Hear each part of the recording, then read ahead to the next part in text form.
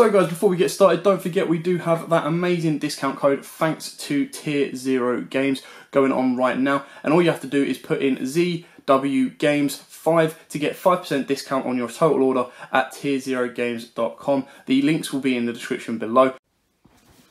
What's up YouTube, this is Joe from Z4 Games and I'm bringing to you guys, as you can see, a proxy deck profile for Sunavalons. Now, if you guys are a fan of the channel, or if you're a fan of my content on the channel, or just if you're just a fan of this channel, and you know me, you know I love this deck. I loved Spectre and his deck and the way that it plays and everything about it. And so when it got revealed that Sunavalon is being printed for both TCG and OCG. OCG currently have it at the moment as of recording this video, and we'll be getting it in March. But I don't want to wait that long, and I have actually ordered some official OCG cards from Japan, and I'm waiting for them to arrive in the post. But also, I don't want to wait to give you guys a profile and a combo at the end as well. Now this is a combo and profile which I found here on YouTube, and I took the profile and implemented my own ratios and my own choices for both main and extra deck, but the combo still remains intact, and you will be seeing that at the end of the video. It's a 2-card combo which gives you 2 disruptions as well as 2 of your ace monsters on board, as you'll see at the end. So with all that said and done, if you enjoy, give us a like and subscribe down below. Ding that notification bell, because obviously if you enjoy a person's content here on YouTube, you don't want to miss out on that content, and that notification bell helps prevent that. And all of that is greatly appreciated, and we thank you guys so much for doing so. So with all that said and done, let's get into this Sunavalon profile. So as well, I just want to give a quick big shout out to the lovely Alan Mac 95 there on DeviantArt. That's his channel, his webpage that you can go and get your own amazing Sunavalon proxies. And not only just Sunavalon, he or she, because I'm not sure, they do amazing proxies for all newly revealed cards, as well as some anime ones as well, if you want to make some anime focused decks. But if you want to play around and play test with newly revealed cards, go visit their DeviantArt again. There it is, nice and readable for you guys, and print out your own proxies. Amazing work. Thanks again, Alan. Great work. So starting off with the vanilla itself, Sunseed Genius Lucky. Literally, it's just here to be your vanilla. You can arguably use any plant vanilla. It doesn't have to be Genius Lucky, but I'm playing a Sunavalon deck. I might as well use the Sunseed itself to grow into my mother trees. If you're not a viewer of Yu-Gi-Oh! Brains, you won't know why I said mother tree. But this is my main difference between the original profile, the original build and this one. And as I'm playing 3 copies of Sunseed Shadow. So if you don't know what Sunseed Shadow does, is that it is a level 1 plant effect monster of 0 attack and 400 defense. If you control a plant normal monster, you can special summon this card from your hand. You can banish this card from your graveyard, then target one of your linked Link 2 or lower Sunavalon or Sunvine monsters. Special summon one monster with the same name from your extract, but negate its effects. Also, you cannot special summon monsters for the rest of the turn except plant monsters. You can use each effect of Sunseed Shadow once per turn. What I like is that it's a free summon extender just by itself, but also allowing you to easily link line into your higher tree monsters or your higher link monsters, depending on how your extra deck is built. Just bear in mind you are locked into plants if you do use its secondary effect, but just the fact it is a free extender can really help unbrick some of your hands and turn your what is your normally a 2-card combo, if you don't open up with the vanilla, into like 3-card combos if you open up something like this, as well as some other cards in the deck. But I really like Sunseed Shadow. Don't necessarily have to play at 3. I'm even thinking of dropping this down to 2, as well as another card in the deck, which I'll get to later, and put in some go second cards, because this deck is a stronger second. It is a very stronger second deck, to be honest, considering it just gets big monsters, wipes, like just beats over your opponent's board, and even steals their board as well. But the way that this is built with the combo in mind, you can actually go and build a strong board going first, which I mentioned earlier. So I'm thinking of dropping this down to 2 to put in some more go second cards. So which is pretty good.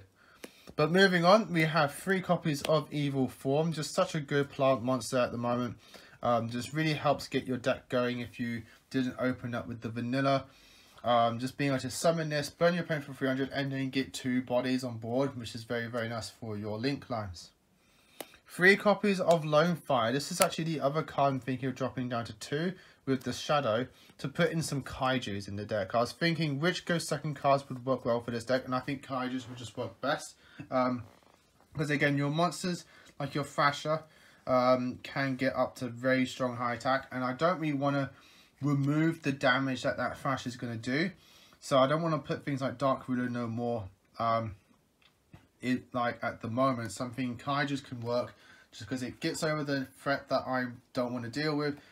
Go up through my board, punch through the rest of the negates, while doing so, get that slasher, attack over and deal some damage and steal their monsters. So yeah, but yeah, so Lone Fire, I'm thinking of dropping it down to 2 just because it's great, because it helps you get that Genius Loki or anything else that you need, but we got other ways to get to Genius Loki, so I'm thinking of dropping down the Lone Fire.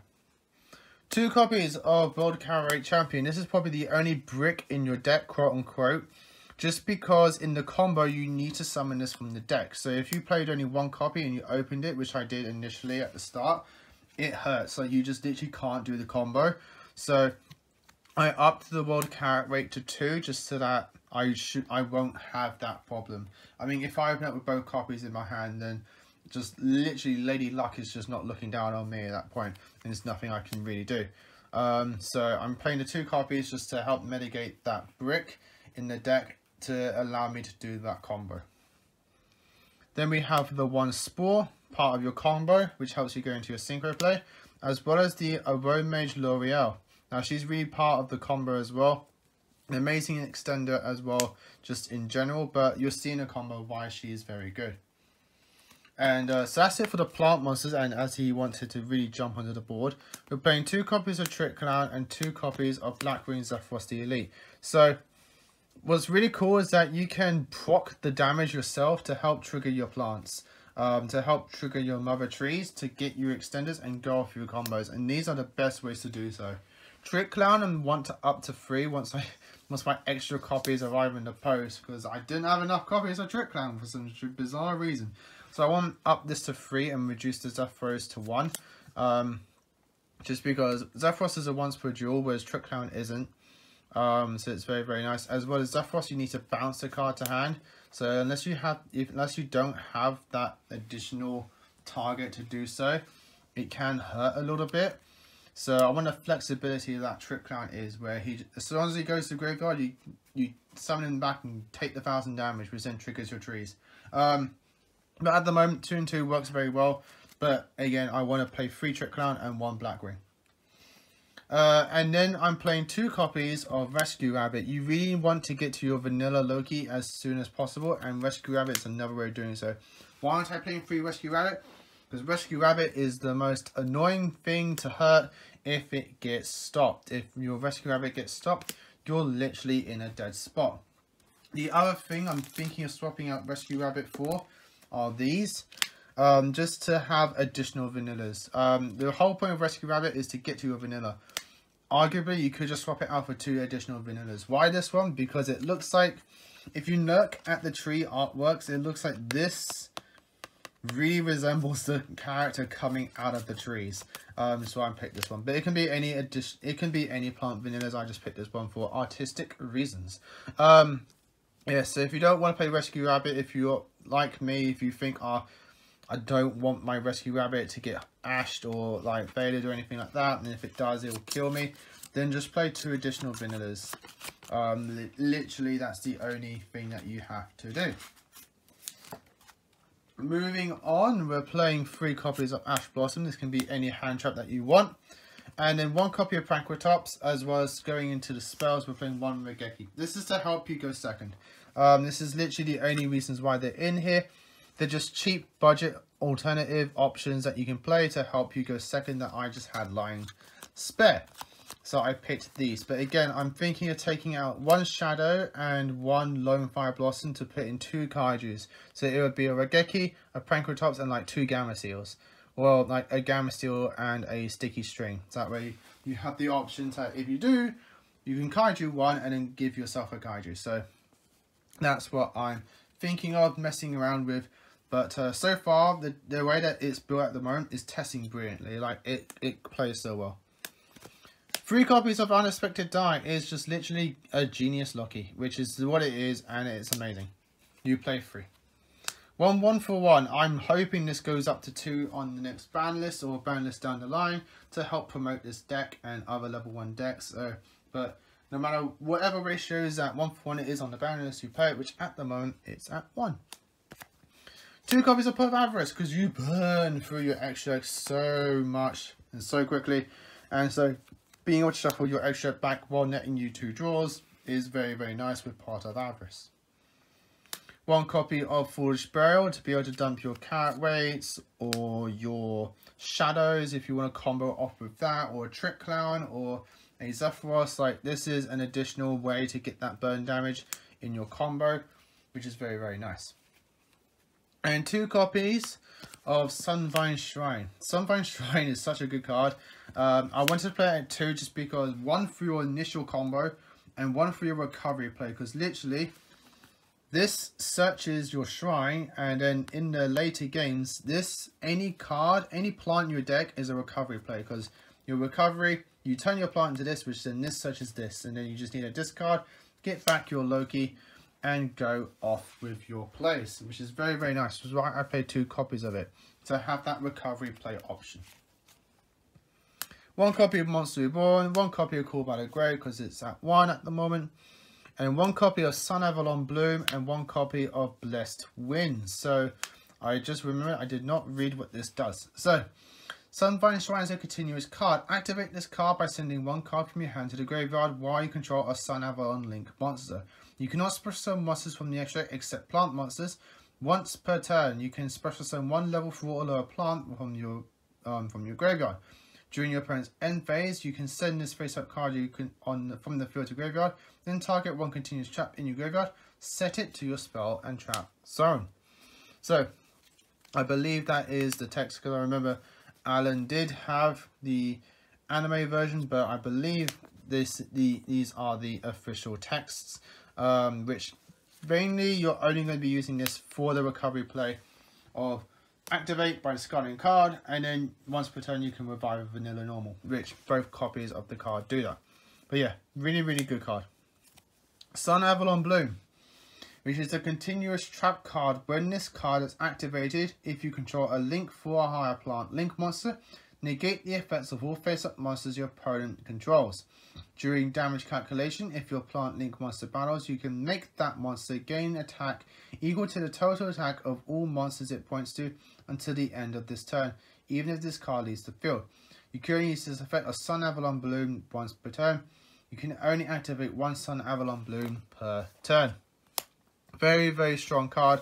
You search this off your Link 4, and then you've got essentially once activated skill drain, essentially. Like, it's just a whole board negate. Like, it's literally a Dark Ruler no more in a trap card that's searchable. And you play this because you search it off your synchro. It's a very, very nice recovery card. So that's it for the main deck. Moving on to the extra deck. We're coming up to 14 minutes now. There we go. Starting off with your Link 1s. 3 copies are Sunavalon Dryas. So Dryas is your Link 1, which requires 1 level 4 or lower plant monster, has 0 attack and defense, Link 1. If this card is Link summoned to the extra monster zone using Sunseed Genius Loki as material, you can add 1 Sunvine spell or trap from deck to hand.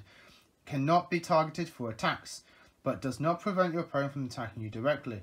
Once per turn, if you take battle or effect damage, you gain that much life points, and if you do, special summon one Sunvine from your extra deck. So you trigger this with your Trick Clown or your Zephyros, you gain that damage back, and then you get a free link from your extra deck to then go off with your plays. We're playing 2 copies of Sunavalon Dryads. So Dryads is a Link 2, which requires 2 plant monsters, including a Sunavalon Link monster.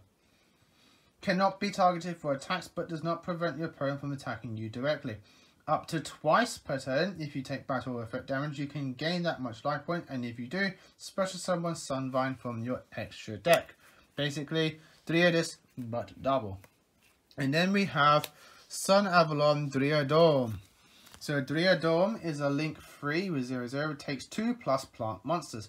Cannot be targeted for attacks, but does not prevent your opponent from attacking you directly. Up to thrice per turn, if you take battle effect damage, you gain that much life points, and if you do, special summon Sunvine from your extra deck. Once per turn, when a monster this card points to is a target for an attack, you can negate that attack, and if you do, move that monster you control to another of your main monster zones. So it helps unclog your link zones to then keep going off with the summon from the extra deck. And then we have your big boss, Sunavalon Dryads. So it's a Link 4 which takes 2+ Link monsters, which is very nice. If this card is Link summoned, you can add 1 Sunavalon spell or trap from deck to hand. Cannot be destroyed by opponent's card effects. Also cannot be targeted for attacks, but does not prevent your opponent from attacking directly. Once per turn, you contribute 1 Link monster this card points to. Destroy cards your opponent controls up to the attributed monster's Link rating. Very strong card. The only downside to this is that it does not have the summon from the extra deck effect like the others do. But you're going to be building these up, using all those up, and you go into this, and then you get your negation, and then you can start punching your opponent. So that's it for the Sunavalons. Next, we're going to the Sunvines. We have Sunvine Gardener, Sunvine Healer, and 3 copies of Sunvine Thrasher. Or Slasher is probably going to be... No, Slasher was the OCG name, but now it's going to probably be Thrasher. So, Sunvine Gardener takes a plant normal monster. All of these take plant normal monsters, the Sunvines. This one's 600 attack. If a Sunavalon Link monster or monsters you control leaves the field by card effect, destroy this card. When an attack is declared involving this card linked to a Sunavalon Link and an opponent's monster, you can activate this effect. The battle damage you take from that battle is halved. When this card is destroyed by battle, you can activate this effect, end the battle phase after damage step. You're not really going to be using this for this effect. You're mostly going to be using this as an extender. So honestly, it could just be a second healer. But I like to play one of each at the very least for pleasing, look reasons. Look. For good looks, to be honest. Sunvine Healer, 1 plant link normal monster, 600 attack. If a Sunavalon Link monster or monsters you control leaves the field by card effect, destroy this card. If this card is special summon, you can target 1 Sunavalon Link monster on the field. Gain life points equal to its Link rating times 300. When your plant monster inflicts battle damage to your opponent, you can gain 600 life points. Then we have our main damage dealer, our main boss monster in terms of attack power is Sunvine Thrasher. 1 plant normal monster, 800 attack. If a Sunavalon Link you control leaves the field, destroy this card. If this card is special summon, you can target 1 Sunavalon Link monster on the field. This card gains attack equal to its Link rating times 800. When this card destroys opponent's monster by battle and sends it to the graveyard, you can special summon that monster to your zone a Link monster points to, but negate its effects. Amazing card. I love Thrasher. He's my favourite out of the Sunavalons. Then we have 2 Aromatherapy Jasmine and the 1 Aromatherapy Sweet Marjoram. These are part of your combo, which you'll see right now before this video gets ridiculously long. It's already 19 minutes. So there's a lot of ways that you can perform the combo once you've learnt the deck and everything like that. But your initial way of doing it is with any way to get to Loki. So it could be Loki itself or a unexpected dying, things like that. And either Trick Clown or your Black Ring Zephyros the Elite. So I'm going to zoom out. There we go. And do this combo. So You'll normal summon your Loki. You'll link your Loki off into Sun Avalon Dryadus in the extra monster zone. Dryadus activates and gets you your Sunvine Shrine to your hand. Next, you'll activate your Shrine to send your Trick Clown to graveyard on activation, which then triggers Trick Clown to summon itself back. You take the 1000 damage. Dryadus activates, gaining that 1000 life points back, and summons the Sunvine from your extra deck. It can be any Sunvine, to be honest. We're going to go with Gardener.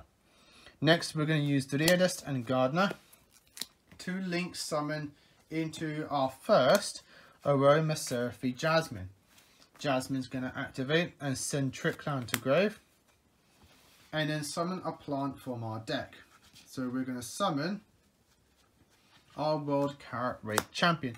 Bear in mind, when you summon the Trick Clown, it has to be in the center zone, because for Jasmine to tribute it, it has to point to it. So just do bear that in mind. From there, you're going to use your Shrine's effect to revive a vanilla monster from our graveyard. We're going to revive the Loki.